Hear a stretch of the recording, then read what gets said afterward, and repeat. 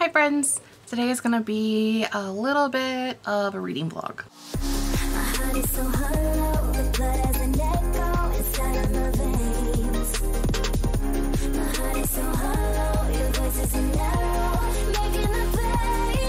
Y'all, I have never read a Brandon Sanderson book.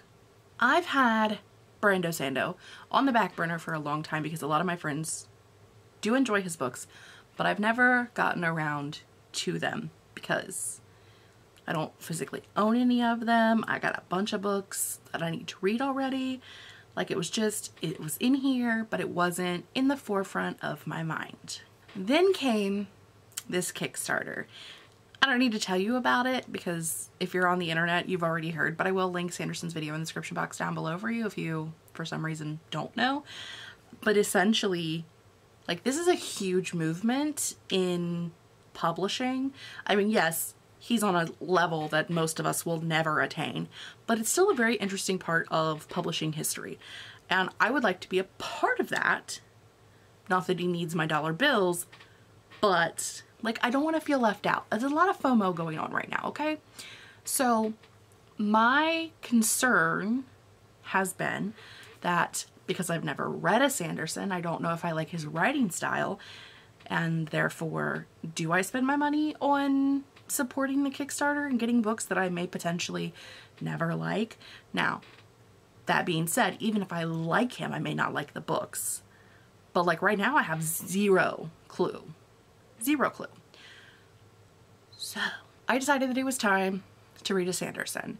And when deciding where to start, because if you don't know, he got a lot of books, I went to my friend Bex, aka Becca C. Smith, who's an Authortuber, and I will link in the description box down below for you. And I asked Bex where she suggested that I start.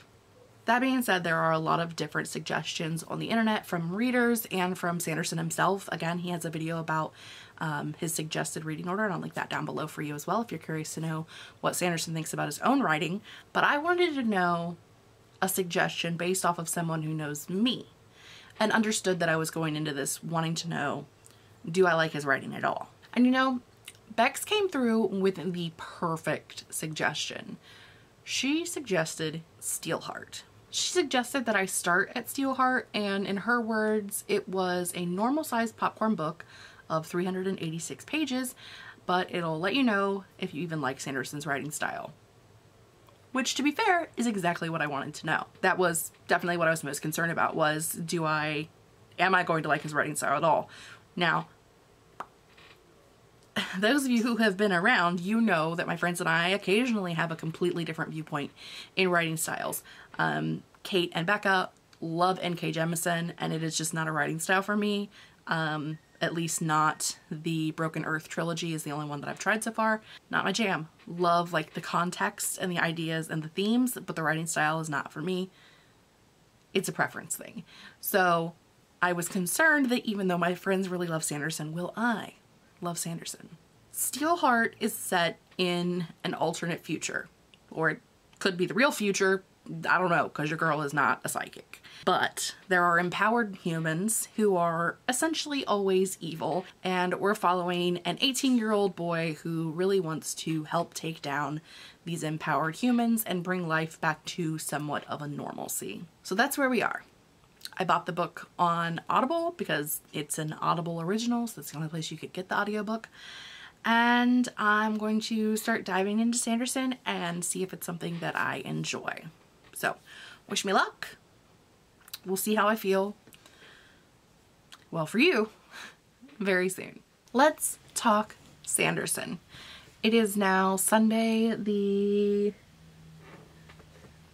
13th. Sunday the 13th. So I started reading this on Friday morning. Yeah. And so I listened to it Friday morning while I was getting ready for work, a little bit on my lunch break, on the way home from work, and then during my live sprints on YouTube. So I did 2 45-minute sprints and listened to Steelheart during both sprints. That's how English works. So I am currently at 40% of this book. I am having a great time. For me, everything so far has just been very entertaining. It's very quick moving. There is like information about the new world and the way things are working, but it seems like everything was put in with a purpose and it all makes sense. I haven't ran into anything yet where I've been like, what the crap is he talking about? So I've been having a good time. I think the world building's done really well. I like the story structure. I like Sanderson's writing style, which was what I was honestly most worried about, just because middle-aged white dudes and I don't typically get along writing style-wise, but I'm fairly happy with the way things are going. So I do plan to continue reading on today, probably gonna listen to some more of the audiobook while I do laundry and clean up my office.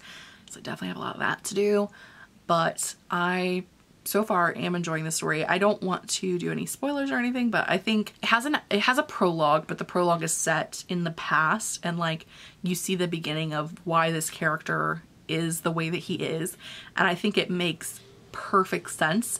Now, it could have been done as a flashback later on. There's like a specific part where it could have been put in as a flashback rather than being part of the epilogue, but I think, or prologue rather, not part of the epilogue, crazy person, part of the prologue. But I think it makes more sense for the prologue because it helps you get into the character's mindset, into why the character is doing the things that he's doing in the next few chapters, but also gives you some setup of the world and kind of how at that point the world was different, but it wasn't as different as it is in the present day of the story. So it actually gives us kind of a bridge between where we are now in the world and where they are when the actual story is taking place. So this prologue is actually kind of like a bridge point. So I think as far as like prologues go, it was very well used, and I think that, you know, those people who skip prologues are going to be really sad that they skipped a prologue because they're not going to have any clue what's happening. So Kate, I hope you read the prologue. But I'm having a good time so far, and I am definitely interested in where things are at. I ended off on like a very high tense moment, and I'm very excited to see where things go from here, and just try to figure out how things are going to happen, what's happening, what's going to happen in the world. How many different ways can you say the word happen? A lot, apparently. So I'm going to get back to reading, and I will let you know either when I have another update or when I'm finished. It's been a time warp again. That's not how the song goes, but it sounded good for the moment. It is now June 4th? 5th. June 5th. I don't even know what day it is. I think today is somebody's birthday. Whose birthday did I forget? It is June 5th, and I started reading this book on March 11th, and I finished it on March 23rd, but if you've been here for any of the Lost Months vlogs, you'll know my life was fucked up. I was like, it's fine, I'll just film an ending for this. I'll just read through my notes and film an ending. Okay, you want to know what my notes say? You want to know what I wrote on my Goodreads review? My Goodreads review says, this was my first Sanderson, and while I wish I'd read it at a point in my life where I was actually enjoying books, I'm glad I was still able to get to it. That's my whole review. That was helpful. I appreciate that, Jessica. Thank you so much for making that blatantly obvious.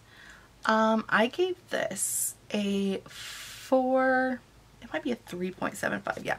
A 3.75 out of 5 stars. I did really enjoy it. There was a plot twist at the end involving one of our main characters. Actually, there were a couple plot twists at the end involving a couple of our main characters that I kind of had a suspicion of, but was very happy to see them as part of the book.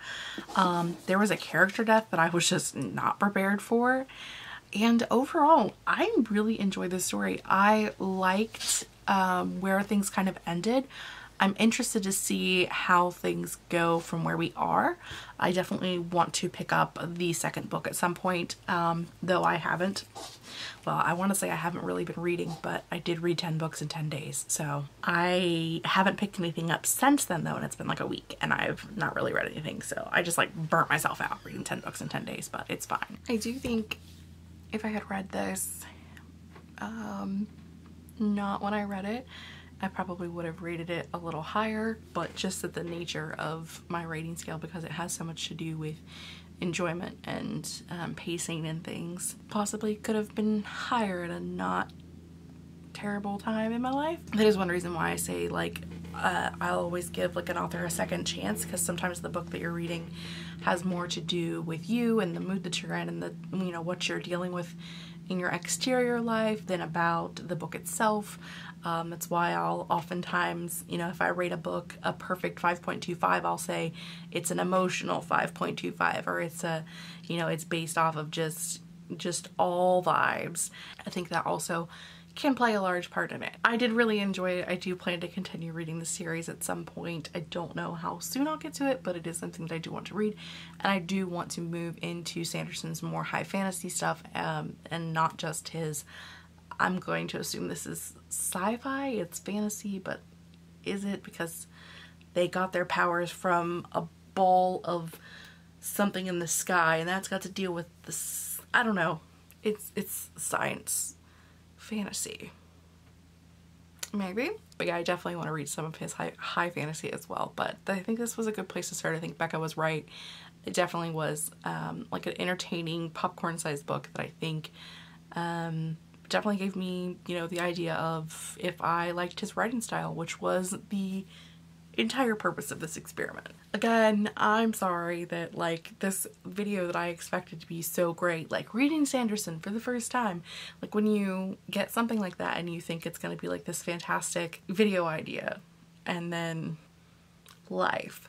And I didn't want to just scrap the whole video because I had been looking forward to it, and there was just so many things going into it. It definitely could have been better, but we're living with what we got now. So that's gonna be it for me today. I post reading, writing, book, and planner related videos a couple of times a week. If you don't want to miss anything I have going on in the future, make sure you hit the subscribe button and the notification bell down below. And until then, I will see you guys next time. Bye. My heart is so hollow, the blood has an echo.